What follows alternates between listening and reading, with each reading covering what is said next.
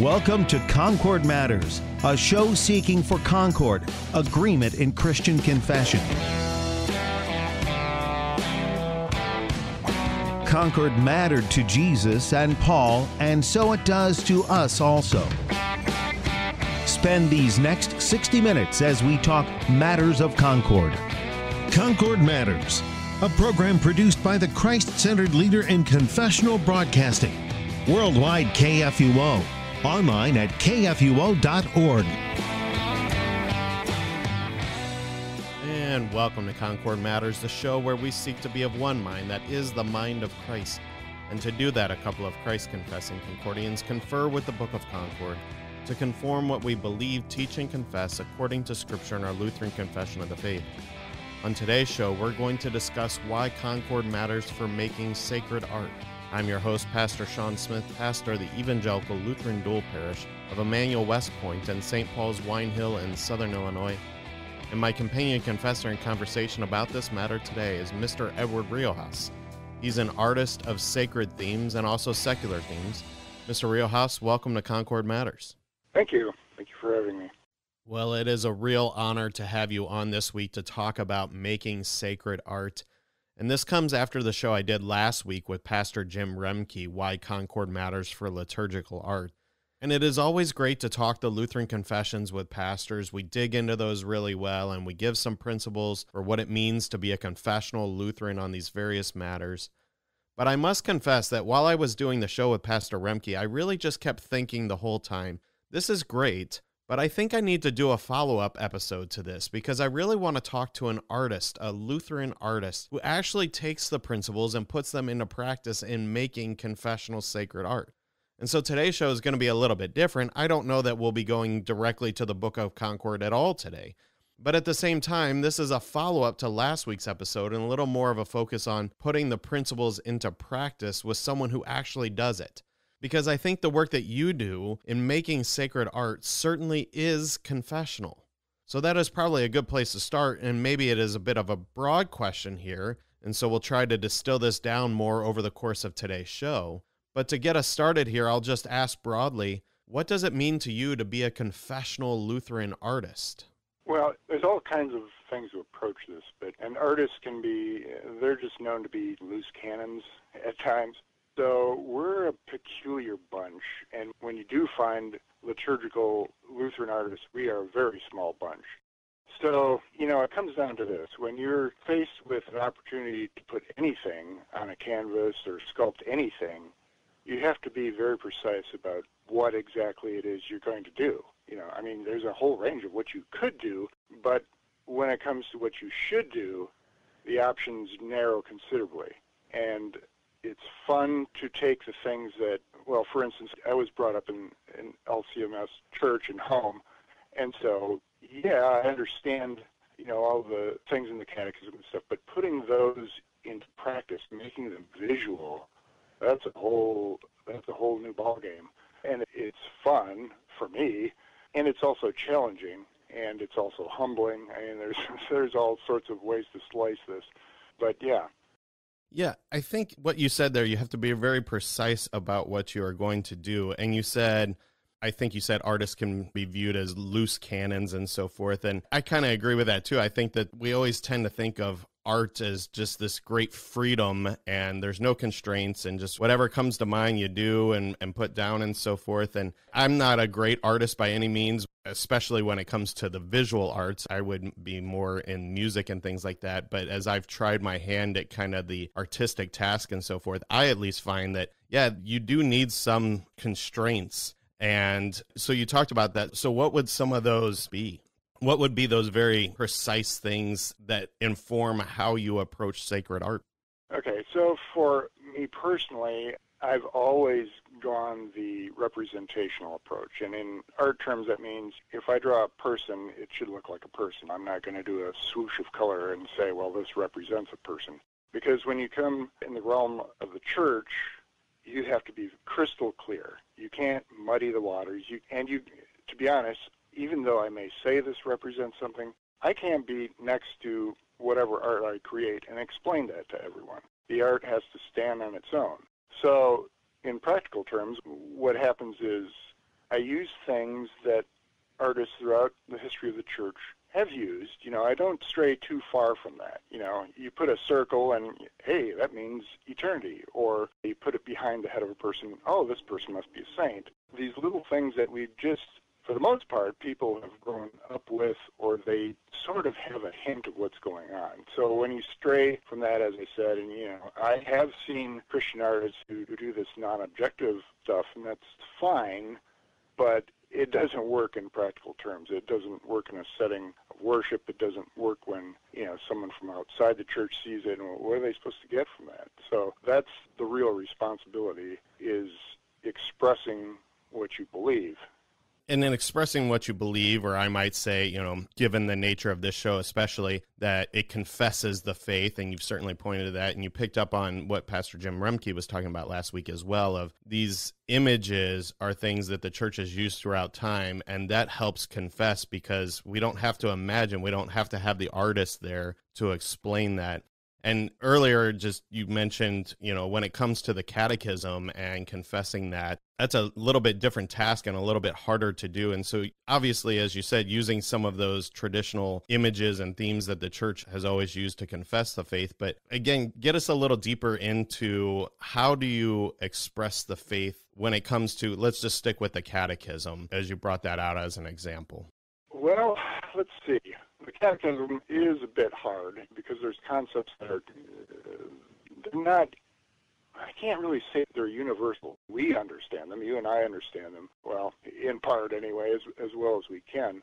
But it gets a little tricky. So, for example, when we're talking of, the office of the keys, if we talk about that, that's pretty easy. We just use a couple of cross keys. That's been used throughout the generations. When we talk about the Lord's Prayer, however, that's a little harder because it is just so full. It's like, how do you take this wonderful divine concept and condense it into something that it really can't be condensed into? So for something like that, I may use a symbol of incense, a censer with the incense sort of wafting up. It doesn't point directly at it, but it gives you an idea of what it is.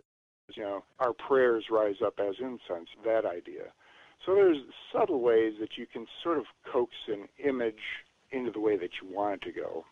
But yeah, with things related to the catechism, it becomes a little more difficult. But those broader things, that's where we can lean on things that others who've gone before us, they've invented the wheel. So why try to, reinvent it? And there's sort of a parallel path that music takes in this direction too. You could make any kind of music you want, but some is not really appropriate, and others are like wonderful. So why should you abandon them? It's like you have a choice. Why do something that's super cheap and looks cheap and sounds cheap? Go for the rich stuff because that's what the Lord is worthy of. Yeah, I give a hearty amen to that.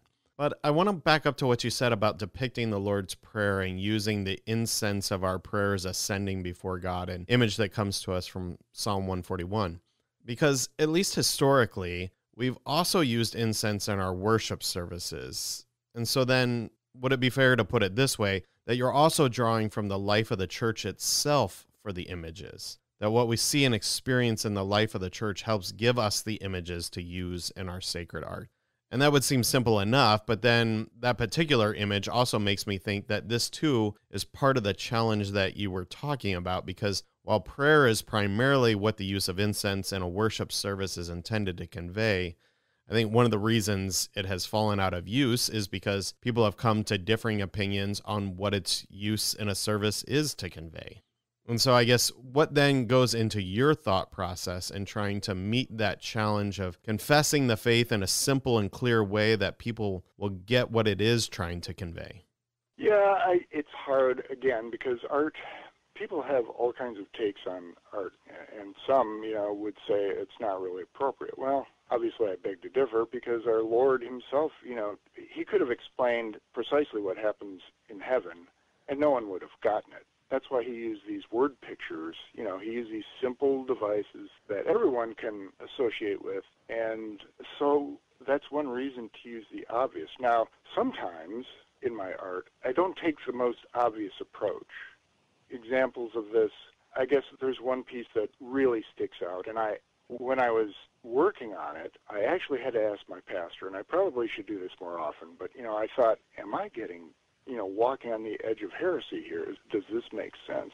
And the piece I'm thinking about specifically is the parable of the buried treasure, where it's an odd image, and I thought, this is weird, I have to check it out to make sure that I'm interpreting it correctly. And it turns out my interpretation was not so common, but it's correct. And the long story, the backstory of this painting is I started it ages ago, and I got just sort of to the preliminary stage. So I threw it in a closet, and it sat in a closet for about a year and a half. And then someone asked, did you ever finish that painting? And I thought, no, I didn't really. So I pulled it out and worked it up, and it has become quite popular. And it's still, every time I look at it, here's the thing. When I finish a piece, I don't think, look at the piece that I did. More often I think of, I'm as affected by it, and not because it's from my own hand, but it reminds me of things that the Lord has done. Now, the painting is this, and here's the short story. So you always hear, perhaps more in Calvinistic circles, that I love the Lord so much. I love him. I love him. I love him. I love him. Well, that's fine. And then I thought, what about my own life? I did such and such. Does that show my love for him? Not really. So this question of how much do I love him? And we're talking about the buried treasure. People talk, the Lord is my treasure. Well, yes, on the one hand, but here we're talking about the kingdom of heaven is like someone who bought a field, he buried a treasure. Well, okay, then I started thinking about that field of stones. And then I thought of a cemetery. And then I thought of, my mind started going down these avenues that aren't typical. To me, they didn't seem normal, and I felt like I was getting quite heretical about it. But then I thought, so the image that I came up with is Christ coming back to that field of stones and claiming his treasure. He's pulling a casket out of the ground. And the parable is what, one sentence? For joy, he gave all that he had. Well, what did he have? His life, that's what he had. So it's the resurrected Christ pulling this casket out of the ground. And in a weird, this is where this artist gets it. I signed it on the headstone of the grave that he's pulling it out of. And someone told me later, you're past your expiration date. I'm just in awe to hear that story because that's one of my favorite pieces of your artwork. I love a lot of your artwork. I actually have my ordination certificate is one that you designed hanging in my office here. And so, again, when it came to wanting to talk about what it is when we're talking about confessional art or sacred art for use within the life of the church, this is why I wanted to talk to you because, again, you're confessing so much about the faith just in that image you give to us. And, of course, limited on a radio show, we can't really quite show that. But I think you describe so many principles that go into that. And I commend you for checking in with your pastor as well. But it is a faithful confession of what Scripture gives us to teach and to learn there. Right. And again, with that painting, there's aspects that I haven't brought up. Like he's bringing this casket out, and it's a casket that's been in the ground. It's dirty, and this is his treasure. This is what he values. This person who could not escape his own box. That's how helpless we were. I'm thinking of another painting too that sort of hit the chord in the same way among Lutherans, but it has a far different story. The parable of the buried treasure, that's quite popular, the image. People buy prints of it a fair amount. But I did another image that when I first posted it, it got I think more than 10,000 hits on it. It was like, what is going on? And the image, it's precious in the sight of the Lord is the death of his saints. So I used that part of Scripture, and I put it on a little banner in the painting. But the image is of this pair of hands holding what is obviously a fetus or a stillborn baby, and the hand of the fetus is holding on to the thumb of one of the hands, and the hands are obviously pierced. And this obviously touched a lot of people, a lot of mothers who had stillborn babies, and it was just, I had no idea that I would hit that nail so hard on the head. And the interesting part is it got all kinds of attention, but no one, I think I've sold 2 prints of it, which is like not a whole lot. And I finally realized, yes, people understand this, but it's almost too hard for them to actually face it every day on the wall. And stories like that, feedback like that, it affects me. It's like, well, this is what reality is this side of heaven. And it kind of pokes really hard at my heart. Yeah, and I'm familiar with that image too, and I love it as well. Quite honestly, I've thought at times it'd be really nice to have this on the cover of a card that, especially as a pastor, sometimes... Well, it's funny that you mention it because I do offer it as that's one avenue that I found out that it worked was I put it on a very small blank, basically a sympathy card is what it is. And the card is intentionally small because some folks try to do the thing that they think is good and they write all kinds of stuff. But it's like, you don't have to write that much. Just be very brief, and hopefully the image says enough. Yeah, because just to send that image, again, to face it on the wall every single day can just be really hard and really painful, especially for mothers to kind of relive. There's a lot of emotion tied up in the loss of a child. Exactly. But in the moment when you're trying to convey sympathy, again, for myself as a pastor, just caring for those who are under my care as a pastor, to send a card that can be really meaningful. And there, again, what I think is so wonderful about sacred art, confessional art, is so much of the faith is confessed just in the image itself. And I love what you say. You really don't have to write that much, which makes my job as a pastor a whole lot nicer then, too, when I can draw that image in. But then I also think of this, too. So I'll confess, when I first saw that image, I didn't make the connection to an infant loss in terms of a miscarriage or things of that nature. I made the connection to pro-life. Oh. And we talk about the abortion industry, kind of the modern day, slaughter of the innocents, if you will, in connection with, Herod's slaughter of the innocents to try to get to the baby Jesus and so forth. And so for a while there, I kind of thought of that connection. And so maybe if you could just speak from an artist perspective again, and it's a wide range of artists and how you approach art and things like that, but speak then, at least from your experience when it relates to confessional art, sacred art, what do you do with this? What if they get the wrong idea or the wrong understanding? And Pastor Jim Remke talks some about that too, where it has to go with catechesis and teaching so that we, are confessing the faith properly, that these images and symbols that the church uses are to bring out. But I don't know. That's kind of a messed up, jarbled question there. No, I totally get it. I think here's what I've found works as a great fail-safe. I learned fairly early on to include pieces of Scripture, the actual text itself, because, I can try all I want to get the point across that I'm trying to make, but if I fail, at least I have the Scripture there. And the idea is to, if there's some conflict, it's like I'm trying to point them to Scripture. Unlike other denominations, and I'm thinking particularly of the Orthodox, Eastern Orthodox, they have a very different view of sacred art, and so much so that their language about it is different. They don't say that you paint a piece of sacred art. They say you write it.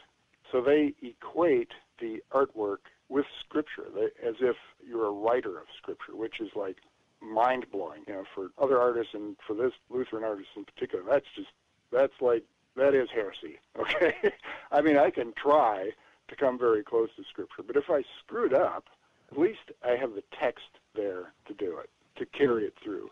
And at the very least, I want to point folks to Scripture. If it seems odd, if the image doesn't quite seem right, well, look it up. So, open your Bible, and if I need correcting, please correct me. But the idea is to point folks to Scripture, to urge them if they see an image, oh, I never thought of it that way. Well, look it up.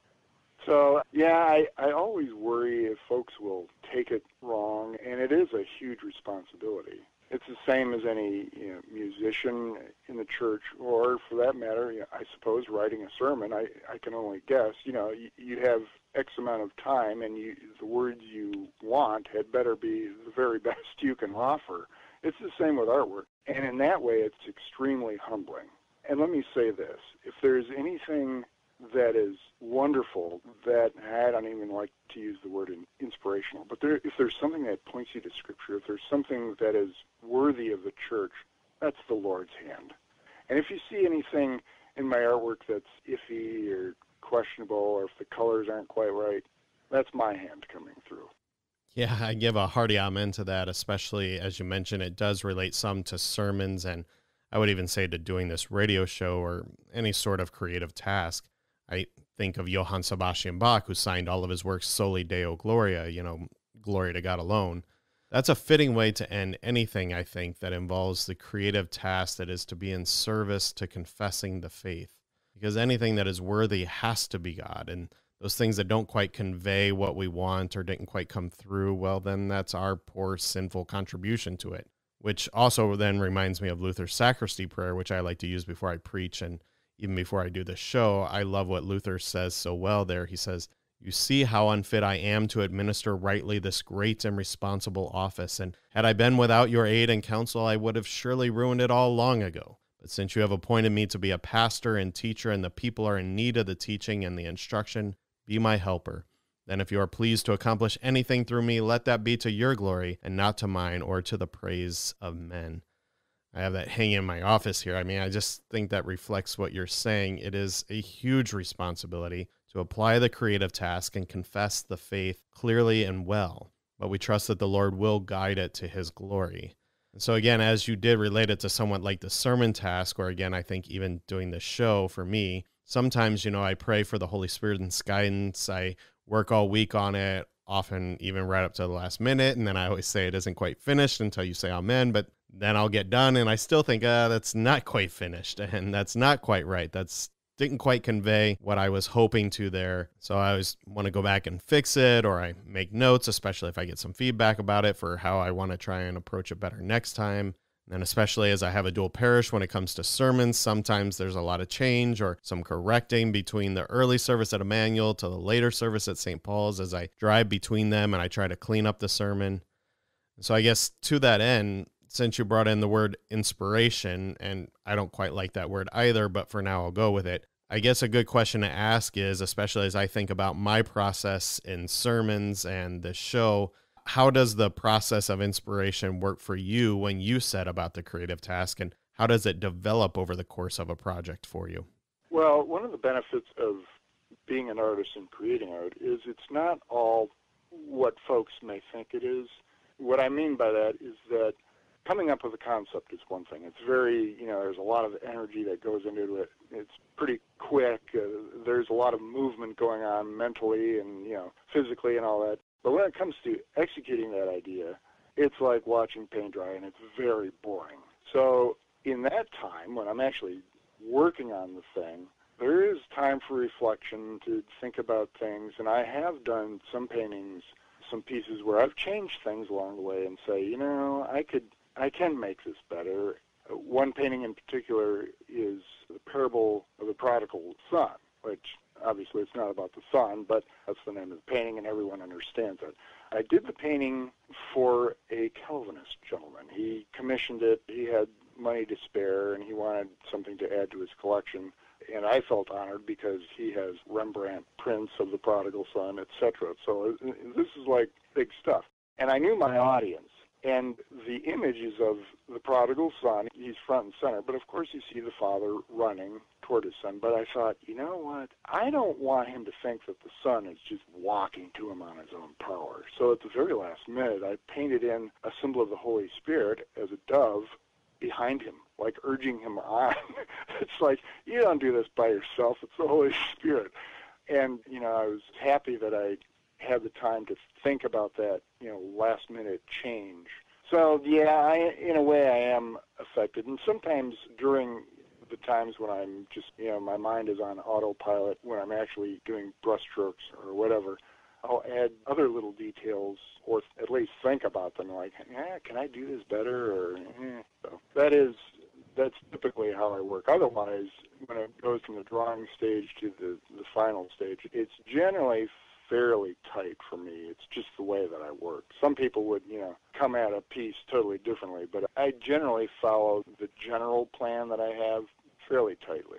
Yeah, and just is beautiful. I'm loving just hearing how you're coming up and describing from the artist himself all of my favorite pieces. Of course, I'm not really sure that I've encountered any of your pieces that I don't appreciate. So again, great honor talking with you here. We're going to take a break here, but especially I want to pick up on the other side of the break, the insights that you can offer from your role as kind of a liturgical art consultant, if you will, as you meet with congregations and pastors to plan art for use within the church. So be sure to join us right after this break. You're listening to Concord Matters on KFUO.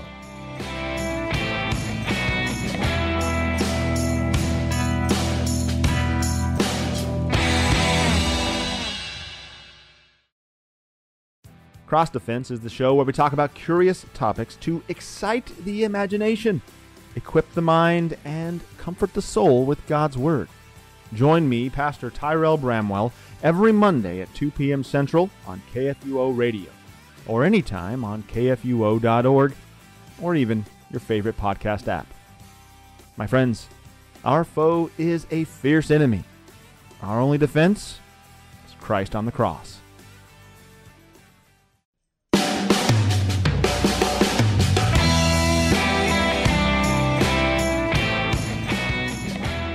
Welcome back to Concord Matters as we continue talking with Edward Riojas, who is a Lutheran artist of sacred but also secular art, and we'll come back to that maybe a little bit later. I do want to get his take on the difference between sacred and secular art, but first, in the first half of the show here, we talked quite a lot about kind of individual pieces that you have done for individual purposes. And I'm not quite sure if I'm wording that properly, but I think generally when we think of artists, we think of, just doing a piece that's going to hang on the wall and maybe go in an art museum or, those sorts of things like that. But I'm also quite familiar that a lot of the art that you actually do is specifically for use within sanctuaries, and that a lot of your art actually is specifically designed and placed in sanctuaries. And so I want to get your take on that, of how, what is your approach as far as doing art for the worship space and placing it in a sanctuary?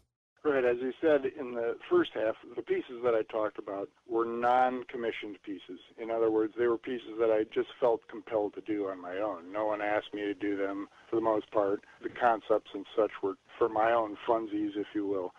But I do get approached by churches and individuals who commission me to do things. There can be a huge process or a simple process. They may receive memorial funds and they say, hey, we'd like you to do an altar cross, or we'd like you to do this or that. And that's where I come into play with whatever expertise I can offer.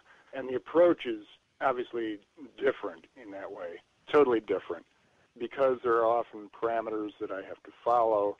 And just the idea of doing something for a sanctuary, that in itself tempers what I do.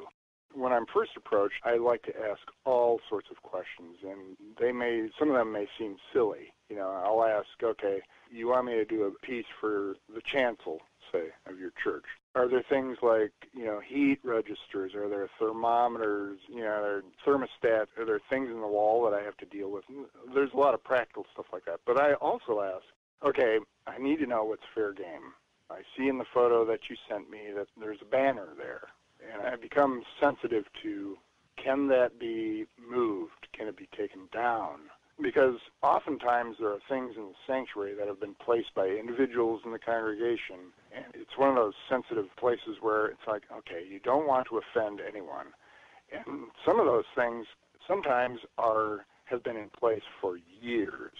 And you have to do a little backtracking, especially if you're a young pastor, and do a little research and find out, okay, who put this up? And, it's questions like that seem very odd to even ask. But you don't want to hurt anyone's feelings. And you have to remember that the sanctuary is just that for a lot of people. It's a place of safety. It's a place that they know they could come to every week, and things will not change because, it sort of reflects the Word of God. It's unchanging. The story of salvation, it's unchanging. It's always been that way, and it cannot be moved in either direction. And a place of worship where people come they don't like change, and they shouldn't expect change. Change is very tough. So when I come in, my feelers kind of go out of my head, and it's like, okay, what's fair game? What's the history of this congregation? I'll ask questions like that. Are you super confessional? Are you kind of folksy? What's the flavor, if you will, of this congregation? And I also obviously look at the architecture of the church. I'm not going to put a Sistine Chapel in a Mod Squad church. It's just not going to work. On the other hand, why should I do something that is cutting-edge, modern art and something that's just beautiful Gothic? Why would I do that? So you have to be sensitive to a lot of things. And the best compliments I've received are those that are essentially, it looks like it was always meant to be there. It looks like this piece was always there. So you can't force art into a church. It's got to work with the church, it's got to work with the people, and still be confessional. So that's like a huge laundry list to go through. But you have to go through it. You don't want to have any regrets about having commissioned something, and 10 years down the lane, you think, oh, this is dated, or this really doesn't work at all. So there's a lot of those things that I dig into, which is obviously having parameters, and they're not really constraints, but they're just ideas that you have to work with. It's very different than coming up with something on my own and saying, I like it, so everyone else should like it. Well, it doesn't work that way when it comes to our congregation.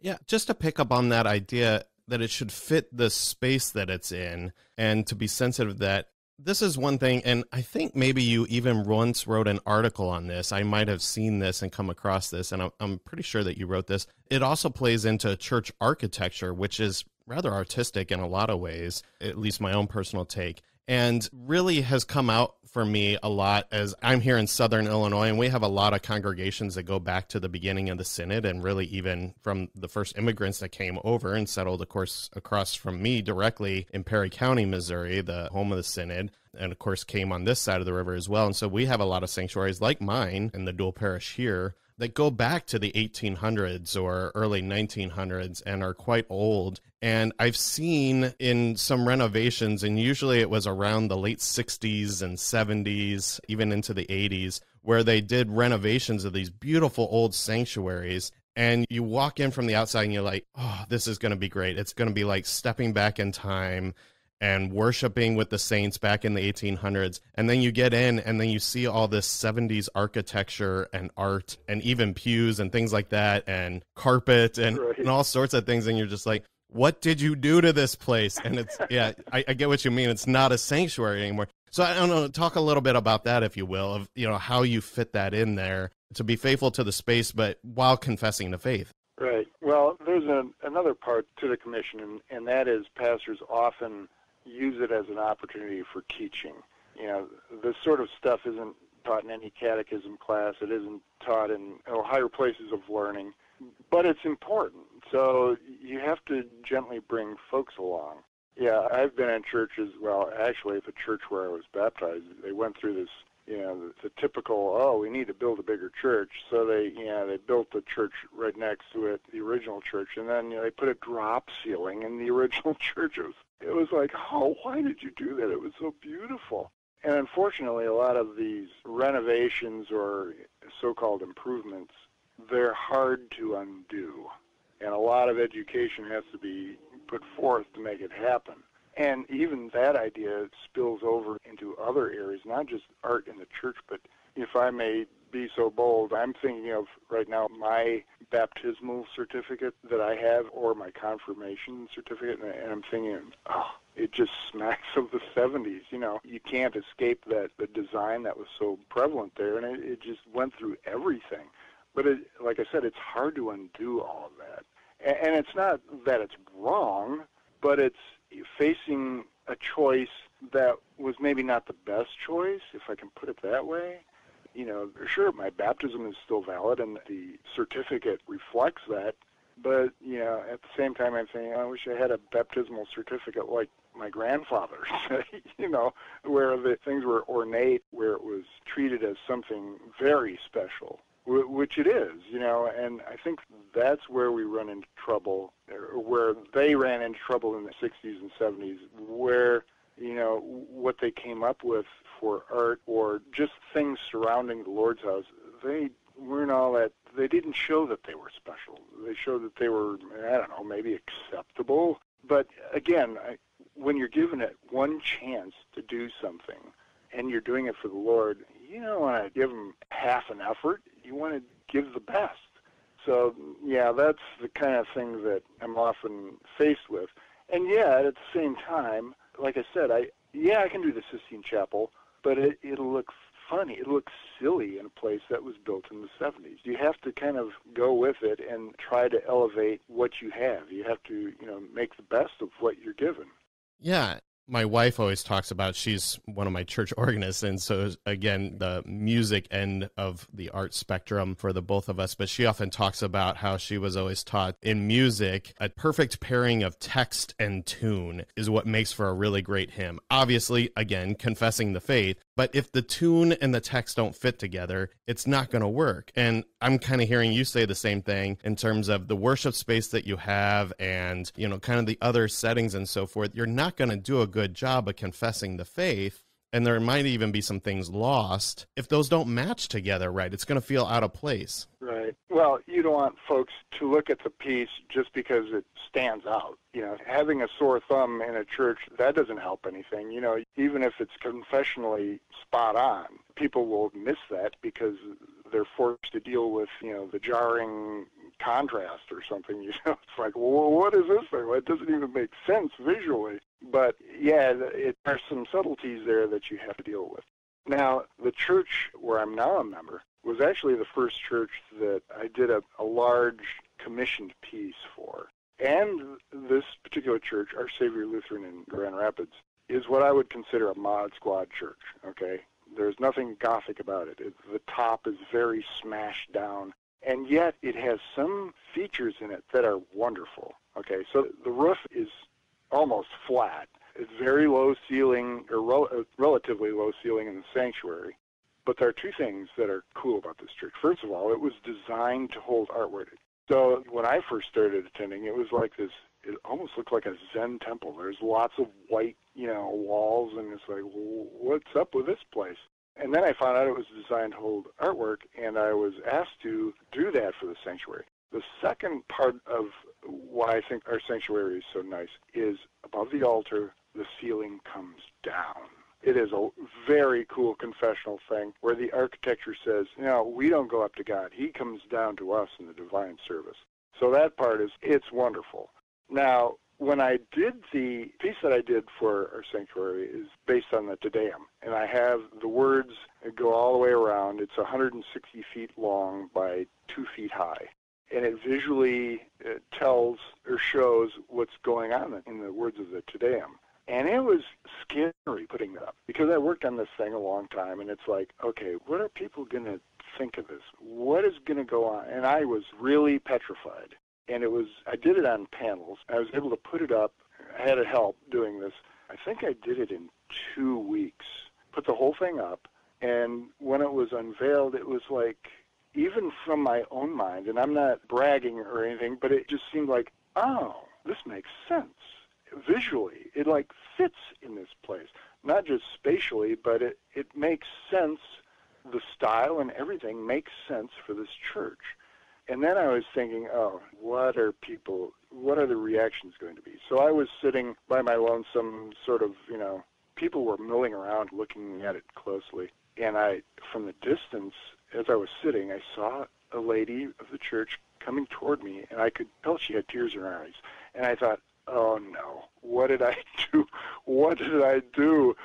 And she came up to me, and she pointed to the section where it shows the resurrection saints. And when I did that, I did little details. I was able to do, just put in gobs of things that just sort of let my mind go. And I put in a little skeleton, and I found out, she told me she was so grateful that I included a little teeny child in the resurrection of the saints. And also, I guess, a litmus test of any piece that you put in any church.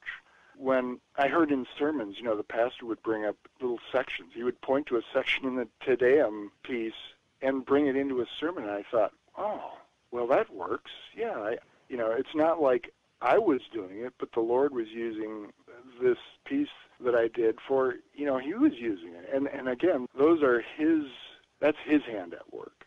Oh, and another story about that particular piece is that when I first started the Te Deum polyptych, it was such a monumental thing that I had to break it down into chunks that I could handle mentally. And I still remember, I took the words, okay? I typed them out, just the words of the Te Deum, and I measured them. I took a ruler, I had to figure out how these words were going to fit on the wall. And there's things I had to deal with, there's doors and there's corners of walls, and there's up behind the altar, there's a sort of a reredos sort of construction, and I had to deal with those breaks that had to happen. So, fine, I divided everything up, and as it turned out, the death and resurrection of our Lord is right over the baptismal font. And I'm telling you, I did not plan that. I'm not that smart. And the place where the pulpit is right between where Christ is in glory now and when he will return. So, again, it's like the Lord is just using this stuff. Honestly, I feel like I'm an idiot sometimes. And it's like, Lord, how did you do this? It's interesting, but you have to be very sensitive, again, about the space. And I guess the one thing I did try to do is I didn't fight that modern feel of the building. And the imagery is almost graphic in the sense that it's sort of stylized, and the figures are very, not cartoony, but there's not a lot of modeling of the figures. There's no eyes in them. So, yeah, fitting the piece to the space visually, not just spatially, but visually, stylistically, that's very important. And serves the purpose of confessing the faith so beautifully. I mean, so much what you brought out in there. I wish I could talk to you for hours. But there are a couple more things before we run out of time that I want to get into. And I think connecting in that you talked about up around the altar, how the space itself confesses that God comes down to us in the divine service, which of course is our Lutheran confession of what happens in the divine service. That's why we use the terminology divine service. God serves us, comes down to serve us in his word and sacrament, and how you fit that into confessing the art. But I also want to connect this back to what you said in terms of like baptismal certificates and so forth. And once again, this is a point where in my pastoral ministry, I come into this older dual parish, and some of the older members still have some of those beautiful baptismal certificates that are proudly displayed on their walls in their homes. And they are truly works of art. And again, somewhere in the late 60s, 70s, 80s, my own baptismal certificate is just this ugly retro thing that's an 8.5 by 11 paper that I don't really want to show. Exactly. And I think that plays into how we confess the faith as well. Because whether it's just hanging a beautiful piece of art because that's what you think about your baptismal certificate, but at the same time, it is your baptismal certificate and it's hanging there, and people who come into your home are going to see that. And that says something, and that conveys what we believe about baptism. And so one of the first things I did was I got rid of those ugly baptismal certificates in this ministry here, and I brought back that older style again. It's beautiful. It's all done on a computer now. But again, just beautiful works of art that are 11 by 17. And I do that with the confirmation certificates as well, because that's that connection to confirming our baptismal faith. And I truly do hope that, and I know that several do, that we can confess the faith with the art and just our placement of it and what we use with it. I don't know. Do you want to talk about that a little bit?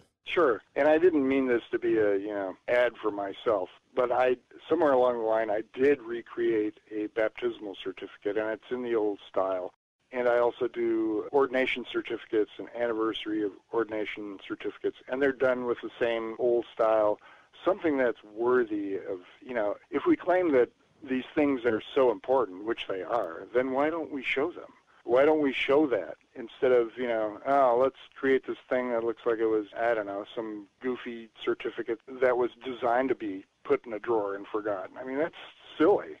What's interesting is the baptismal certificate that I designed was recently reconfigured into a German one. A pastor in Germany asked if I would convert one. And I thought, oh, what an honor. This is like history kind of flip-flopping here, that I would do something that would be used in Germany. So, yeah, there's this basically, our whole faith, everything about the church, it's like, if it's that important, why don't we show it? And oftentimes, the sad reality is what we do doesn't show it. It shows, like, my pet line is that, well, you want it to be the Lord's house. Why are you making it look like his garage? Why can't we use the very best of what we have? If we can do it, I mean, I understand churches can't always do that. There's things like roofs that need to be repaired. I understand that. But when we can do it, let's put the best foot forward and confess to others who see this as, yeah, they think this is special, and you can see it. That's the whole idea. And that's the idea of confessing it visually. It's like, well, yeah, they must love it. This must be incredibly important to them. And it shows up not just in artwork, it shows up in the architecture and music and things. It even shows up in our attitude when we're in church. When the crucifix comes down the aisle, get off your duff. You stand up, you face it, you bow it, you give homage to that one who gave his life for you. You do that when you're watching football games, for Pete's sake. Get up. And when you're in the sanctuary, when you see that the altar has the elements on it, respect that. I mean, show some honor to the person who is coming down among us. Amen. I mean, I want to sheep steal you so bad. We need more laity like you. And that's part of what I'm doing in this series of Concord Matters is how can we talk about some of these things? And it's so great that you're seeing that and reflecting that in what you do. Because again, I think you said something there that's really key. Why doesn't it show what we believe, that we say this is important? And I guess kind of the opposite way to look at that is the absence of things says something too. And exactly. I've talked on this show several times about one of the reasons that I reverence the elements and lift them up and kneel and so forth in the Lord's Supper is because just kind of the lack of things in our Lutheran Church Missouri Synod development over its history and of the last few generations and so forth. I think we've gotten a wrong understanding when it comes to the Lord's Supper. We sometimes don't even think, as we do as Lutherans, say that we believe that that's truly Christ present right there in his body and blood, and we get very casual around it. Right. And so I've been very intentional in bringing that reverence in. So again, hearty amen that you appreciate that as well. But the absence of those things has brought about a different confession in those things. And I think that can happen in art too. If we don't include these things within the life of the church, that says something too. And it may not be something that we once said. Right. Here's a thought. When anyone goes into any church, usually it's what they see. It's the church building, it's the architecture, it's the art. Everything will confess before anyone from the congregation goes up to that visitor and opens their mouth. What you see will confess before what you say. So, if you're missing that opportunity, you're missing a lot, I think. Absolutely. With just a couple minutes left here, we'll kind of let you give us your wrap-up and parting thoughts, but if you could work in there a little bit too, because I think a connecting point in here again is there's a difference between sacred or confessional art that confesses the faith, and secular art, and you do some secular themes as well. So just go ahead and give us your wrap-up parting thoughts for today. Again, I wish we could talk to you for hours, but kind of wrap up parting thoughts for today and talk about the distinction between sacred and secular art, if you will, as well. Sure. So sacred art is kind of a goofy term, and I feel odd using it because right away it assumes that what I do is holy. Well, what I do and how it ends up in the Lord's house, he makes it holy. But the secular pieces that I do sort of reflect on 30-plus years that I spent in the newspaper industry as an illustrator. So, I have done those things, and I occasionally tinker with them still. But obviously the difference is the secular realm, you still want to do the best you can because, we're called to do that. But sacred art, we slap that label on it because it shows, okay, this is for a different purpose.